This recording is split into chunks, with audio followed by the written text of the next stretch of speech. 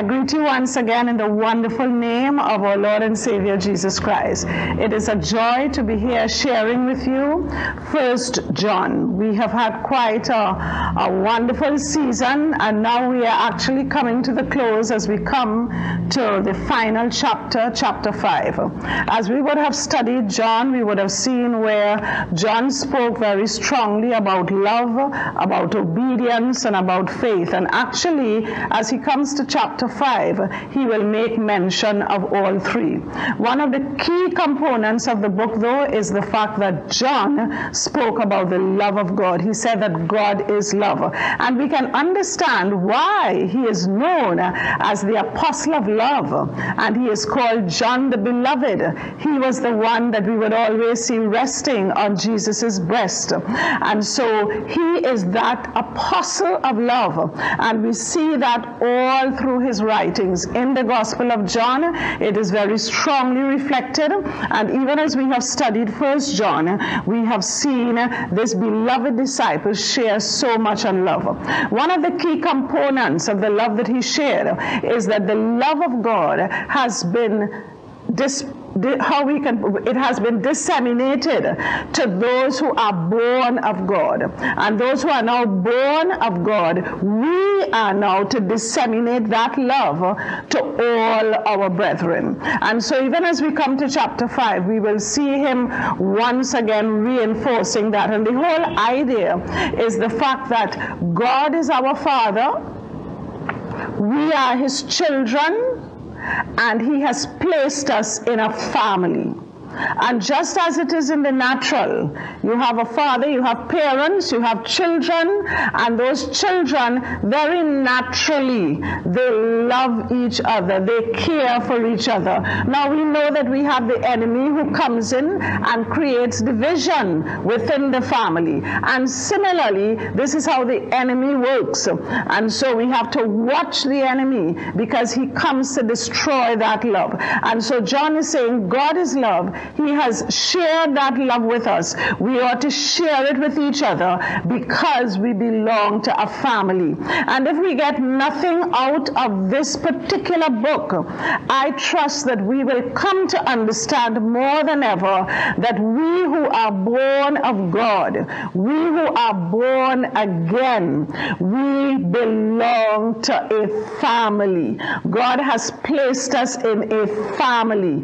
We have siblings in the family that needs our love and our care.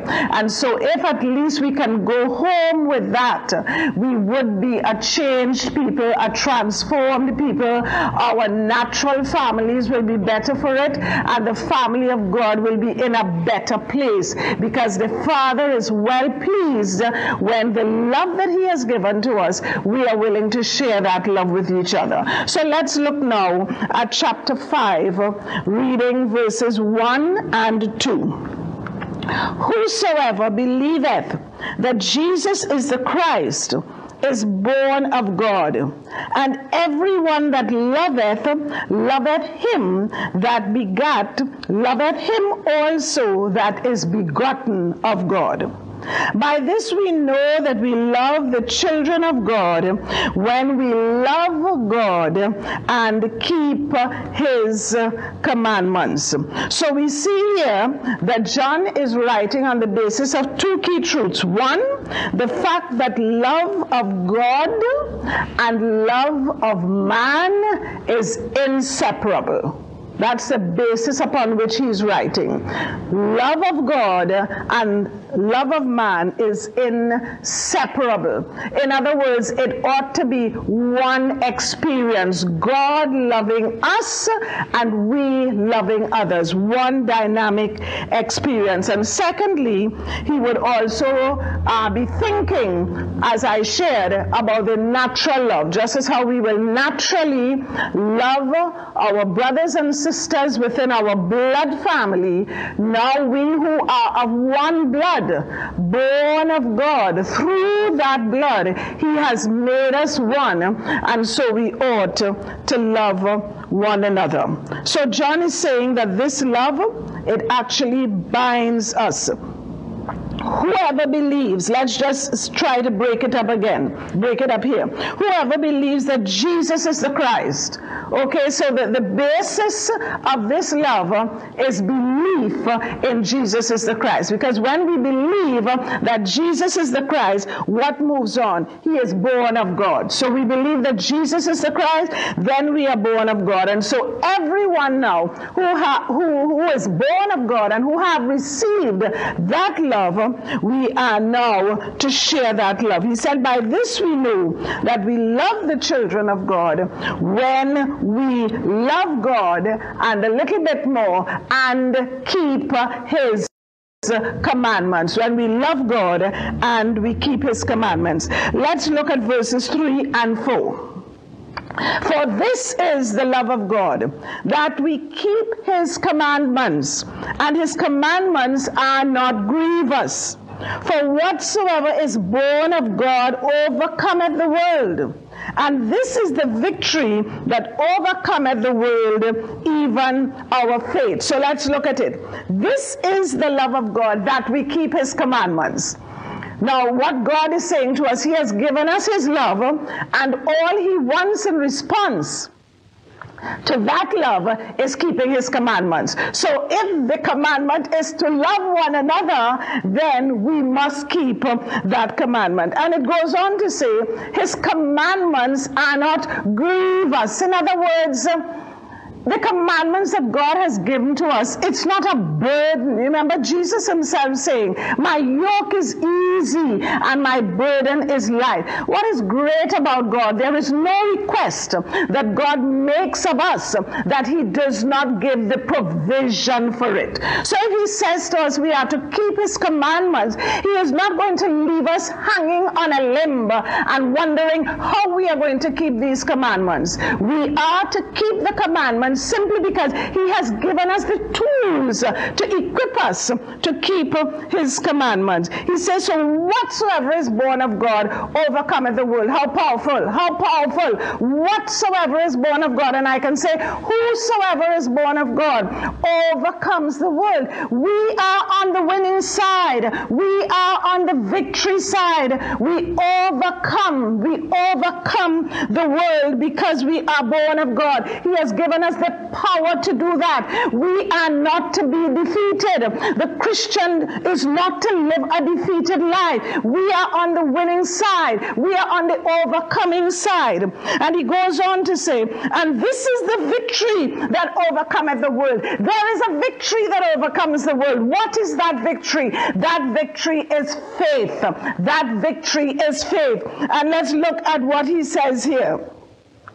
He says, and this is the victory, going on now to the remaining of the verse, that overcometh the world, even our faith. Who is he that overcometh the world? But he that believeth that Jesus is the Son of God. What is our victory? Our victory is faith. And what is our faith? Our faith is in a person, the person of Jesus Christ. The faith that God speaks about is not a faith in any man. It's not a faith in anything. It's not a faith in any other than Jesus Christ. And when Jesus Christ is believed in, when we cast our faith in him, the Bible says to us that we have a victory that indeed overcomes the world. And we are reminded when we talk about the world, we are not talking about the world geographically, while it will cover a geographic space wherever you are. But the world we are talking about is that diabolic, devilish system that wants to come at us, that wants to overrun us, that wants to put us in defeat.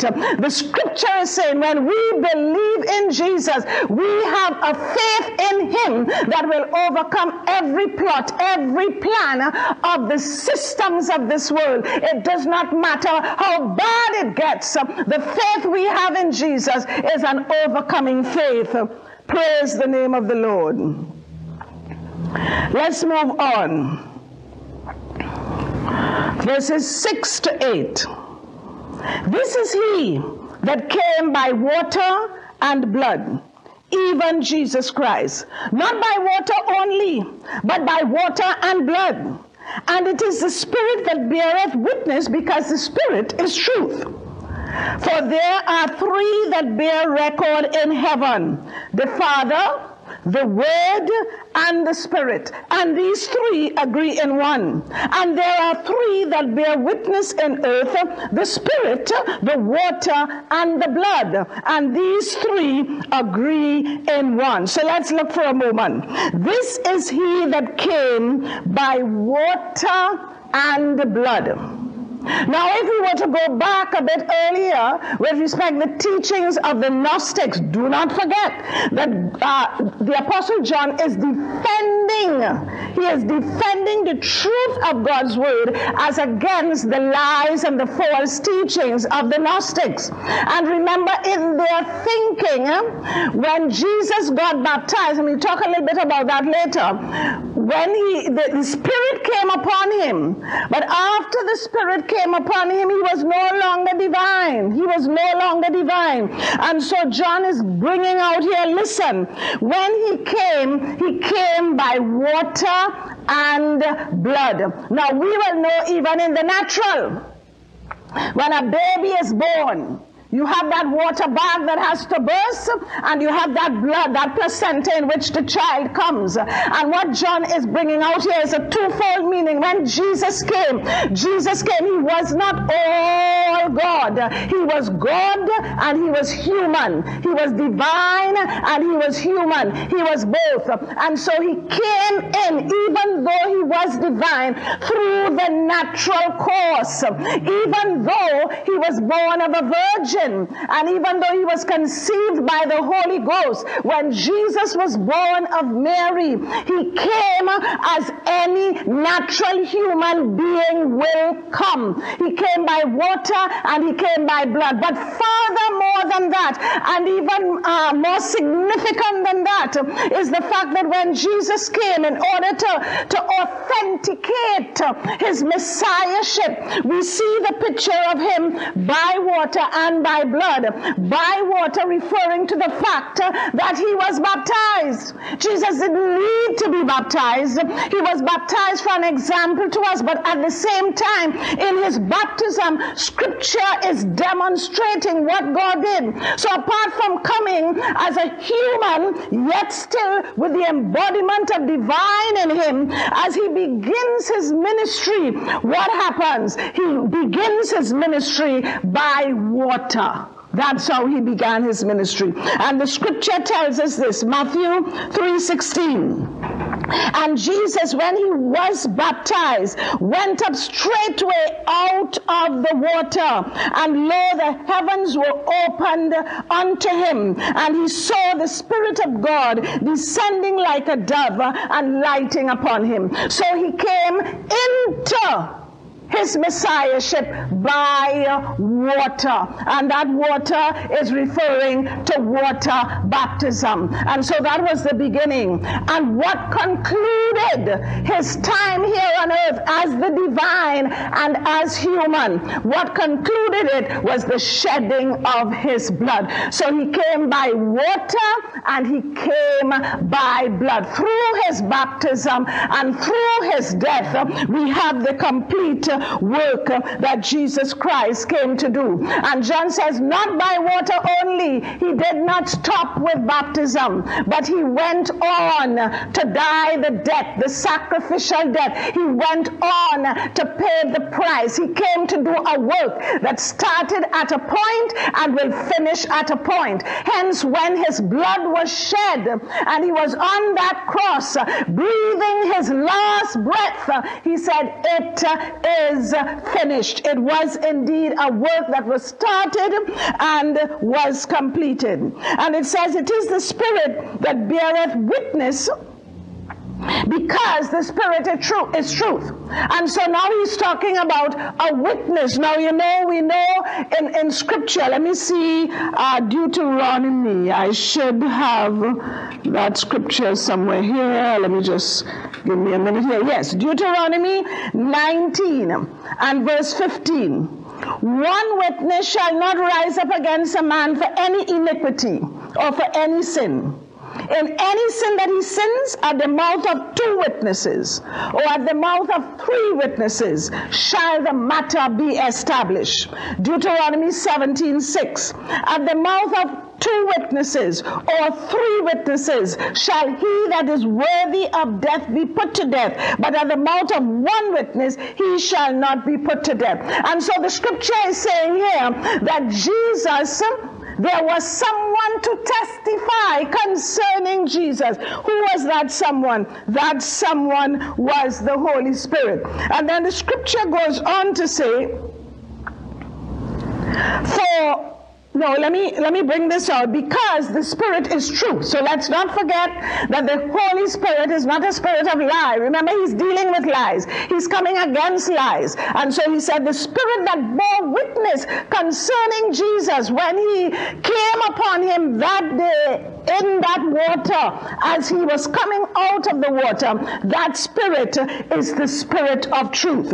He said, for there are 3 that bear record. Why is he saying there are 3? He is saying there are 3 because they very well knew the scriptures, and they knew in order for something to be solidified, there must be either 2 or 3 witnesses. And so he says there are 3 that bear record. In other words, that witness, that testify to the fact. And they are in heaven, and that's the Father, The Word, and of course the Word was in the beginning with God, that Logos, that is Jesus himself, the Father, the Son, and the Holy Spirit. And he goes on here, we have a theological statement here. He says these three agree in one. So we know Father, Son, Holy Spirit, all three agreeing in one, because there is one God. And then he says there are three that bear witness in the earth. So there is a witness in the heaven. Hallelujah. There's a witness in the heaven, but God did not stop there. He ensured that there was a witness on the earth. And so he says there are three that bear witness in the earth. The Spirit, which is the Holy Spirit, and he appeared that day that Jesus got baptized, and the water, his baptism, and the blood. So we have the Spirit, the water, and at the end of his life, we have the blood, and these three agree in one. So just as how the Father, the Son, and the Spirit, they are one, we are seeing now where the Spirit, the water, and the blood agree or bear witness or testify to the fact that Jesus is indeed the Christ. Verses 9 to 10. If we receive the witness of men, the witness of God is greater.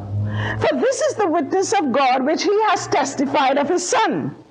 He that believeth on the Son of God had the witness in himself, and he that believeth not God had made him a liar, because he believeth not the record that God gave of his Son. And he says, if we receive the witness of men, what is he saying? He said, listen, based on God's word, what do? We stand by that word, and we ensure that there are witnesses to testify before we come to a decision.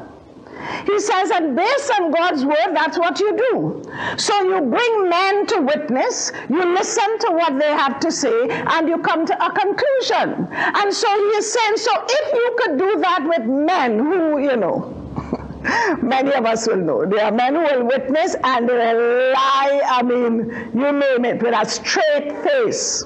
And what John is saying is that you will believe these men when they speak, because some people, they can speak so well, they are orators. He said, how much more should you believe the witness of God? Because you are believing the witness of men.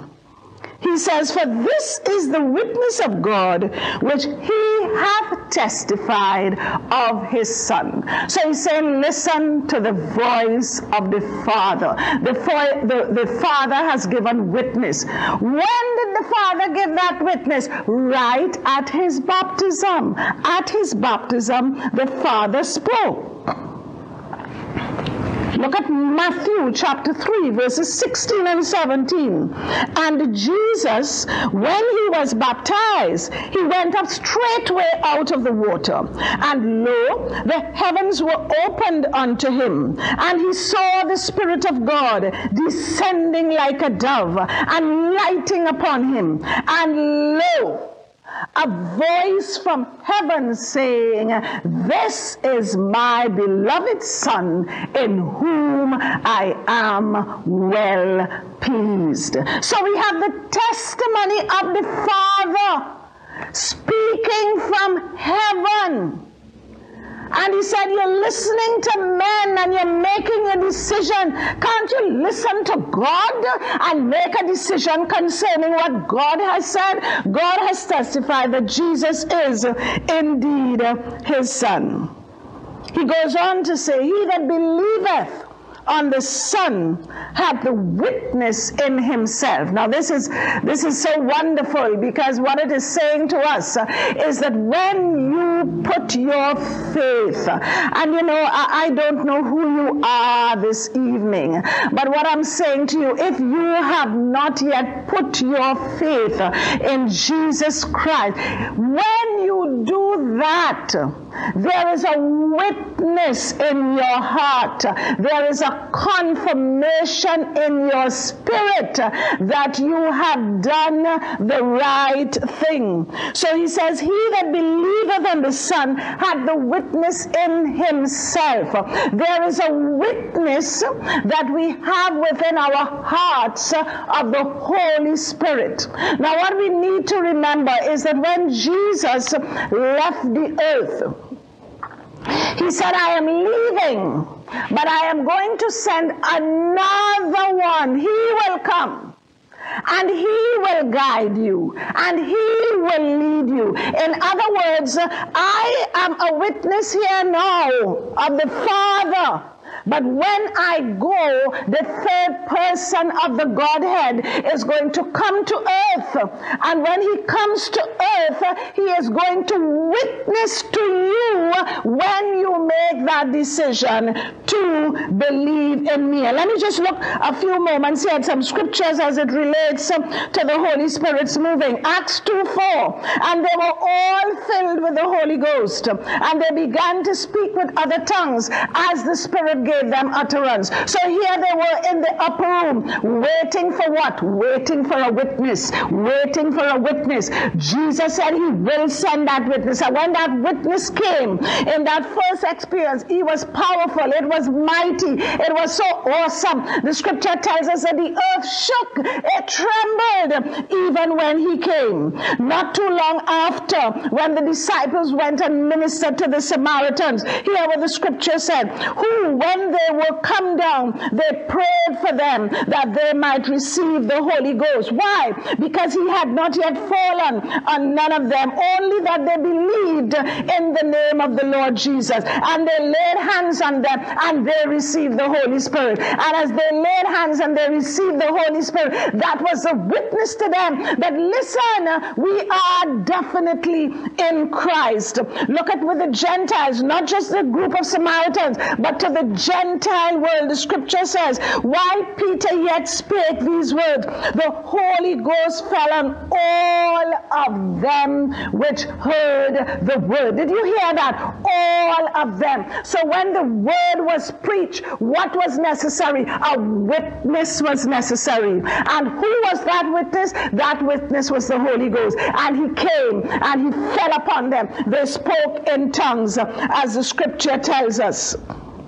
And it goes on to say, he that believeth not God had made him a liar. In other words, after God has done all that he has done, after God has sent his son Jesus, and we're talking now particularly to the Jews to whom he was speaking at the time. After God had done all that he had done, you reject this Jesus. After God opened the heavens and he spoke, after God brought Jesus into this world through, the virgin birth, dynamic and miraculous. After Jesus living and breathing and talking and ministering, after all of that, you don't believe God? How faithless can you get?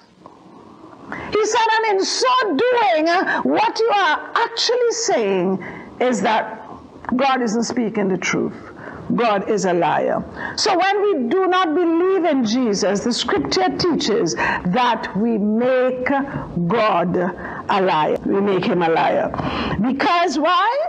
Because he believeth not the record that God gave his son. You see that word? The record.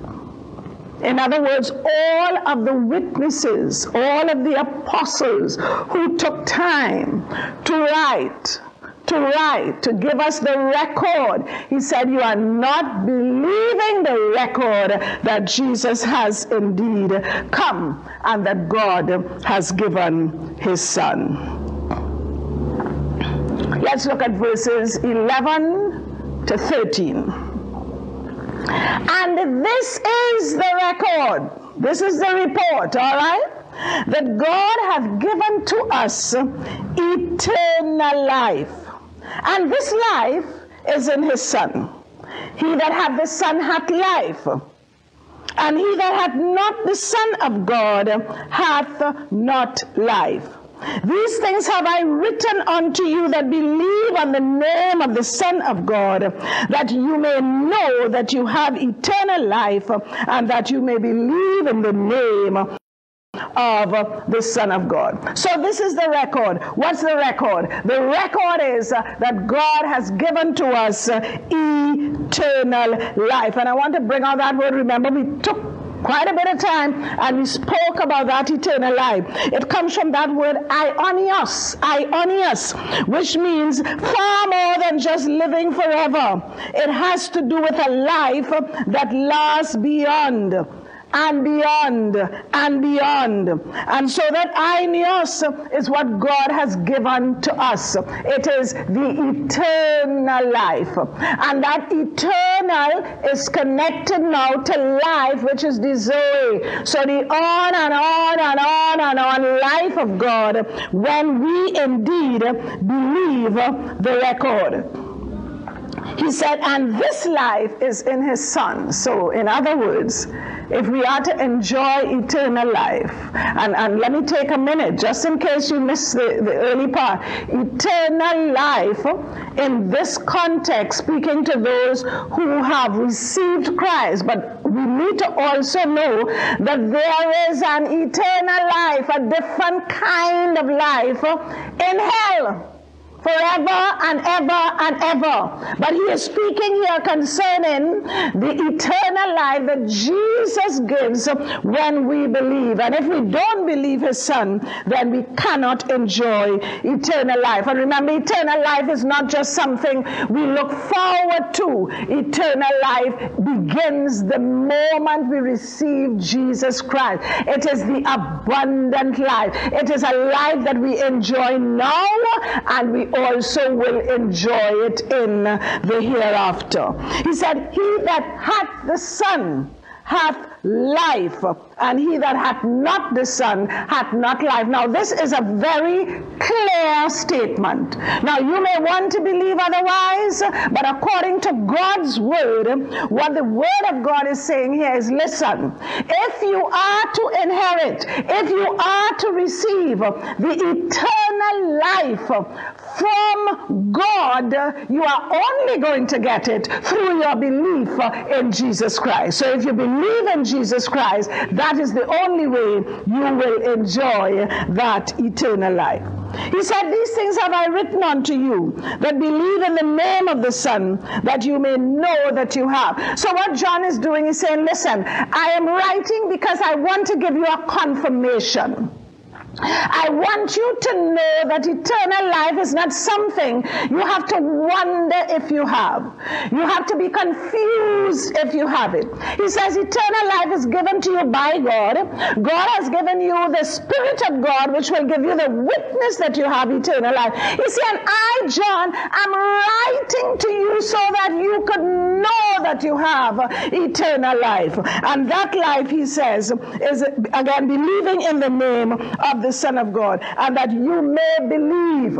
You may believe. You may believe. If we do not believe in the Son of God, if we do not believe that Jesus Christ is God's Son, if we do not believe that Christ has come to the earth to save all mankind, if we do not believe that God has expressed and God has demonstrated his love to us through Jesus Christ, then we are in trouble.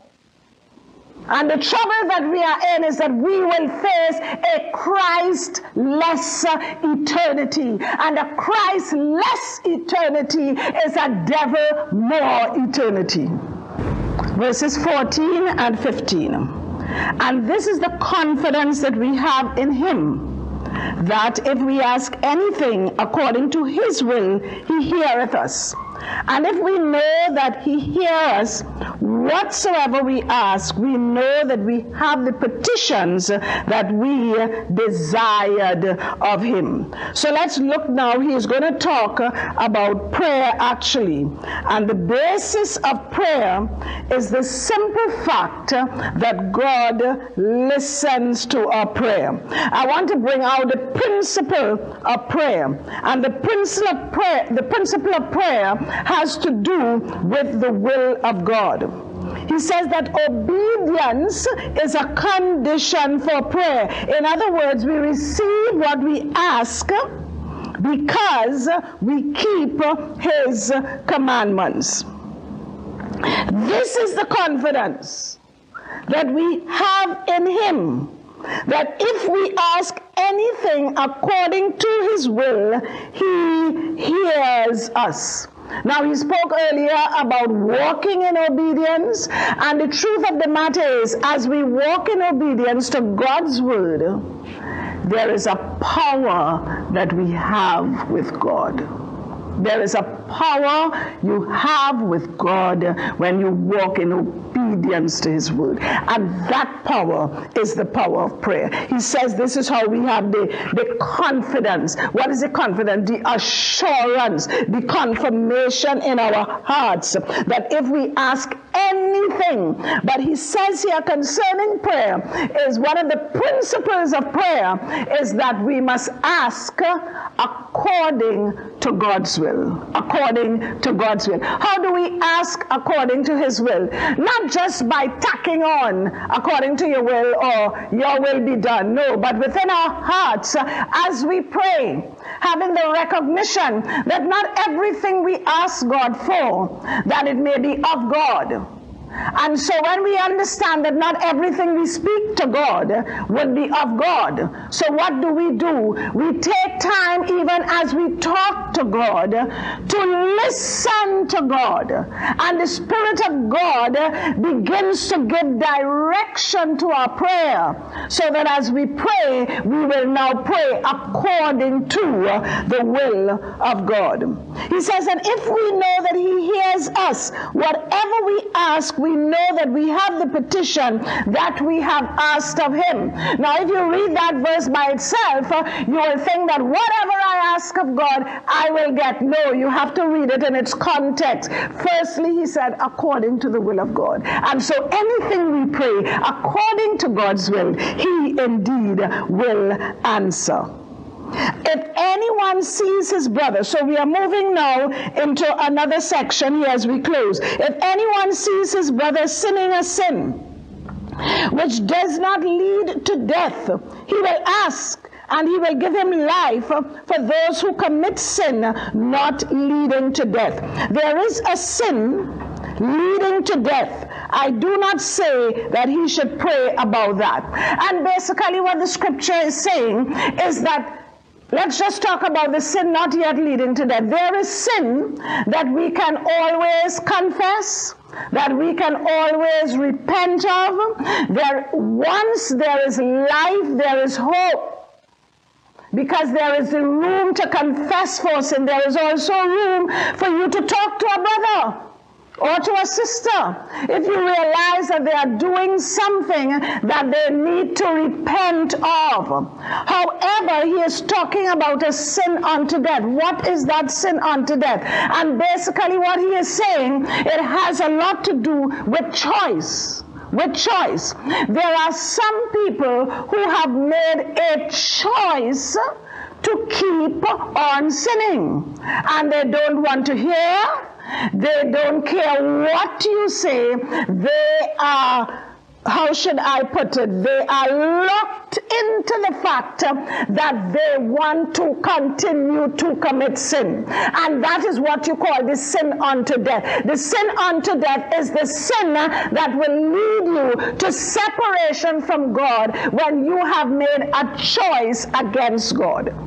So once we are living, there is the hope of confession. There is the hope of forgiveness. But if we continue in our way, a good example of that, and we spoke about him earlier, was Cain. Cain is a good example of that. Cain had all the right things laid before him, but Cain made a deliberate choice to do it his way. And so once there are those out there who have made deliberate choices against God, deliberate choices to sin and to do wrong, there is no space, there is no repentance, because if they don't want to repent, then there is no room for God to forgive. God is willing to forgive all the way to your death's bed, but you must want his forgiveness. You must believe in him. You must desire that he forgives you. But once you are anti-Christ, and this is what it boils down to, you are anti-Christ, you are dogmatic, you are an unbeliever, you do not want any part of God, and so no matter how people talk to you, that's the way you want to go, then that is considered a sin unto death, because there is no room for repentance if you, out of your own heart, are not prepared to repent. God is not going to tamper with anyone's will. We must want what God offers. We know, and then he says, all unrighteousness is sin, and there is sin not leading to death. So in other words, all unrighteousness is sin. But there is sin, once repented of, it will not lead to death. But once unrepented and we die in that condition, of course, hell will be our portion. And then he says, we know that whoever is born of God does not sin. Again, John is repeating it in a different way. You do not practice sin once you are born of God. He's reinforcing it as he comes to a close. But he who has been born of God keeps himself, and the wicked one does not touch him. Woo! He keeps himself. When you are born of God, and even though it is written in this form, the whole idea is, listen, God has given us the power to be kept by him. He is the one who truly keeps us. But as we continue to walk in obedience, as we continue to follow God in its true sense, God is indeed, we are going to be kept by God. He said, and the wicked one will not touch us.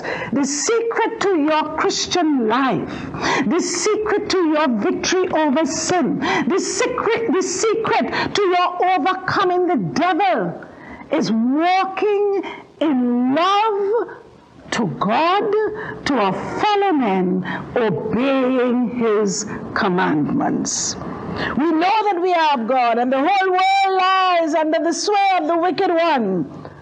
And we know that the Son of God has come and has given us an understanding that we may know him who is true. And we are in him who is true, in his Son Jesus Christ. This is the true God and eternal life. Little children, keep yourself from idols. And remember, John is writing from Ephesus. That's where he's writing from. And we have all the idol worship with Diana of the Ephesians, and he said, listen, stay away from that, stay away from pagan practices, follow after God, and God is going to work for you. And so this evening, as we conclude, love God with all your heart, because he has given his Son for you. He has expressed his love to you. Love him with everything you have. Make every attempt to love those around you with all that God has given to you. Walk in obedience to God's commandment. When you pray, you will have power with God, and no devil in hell has any power over you.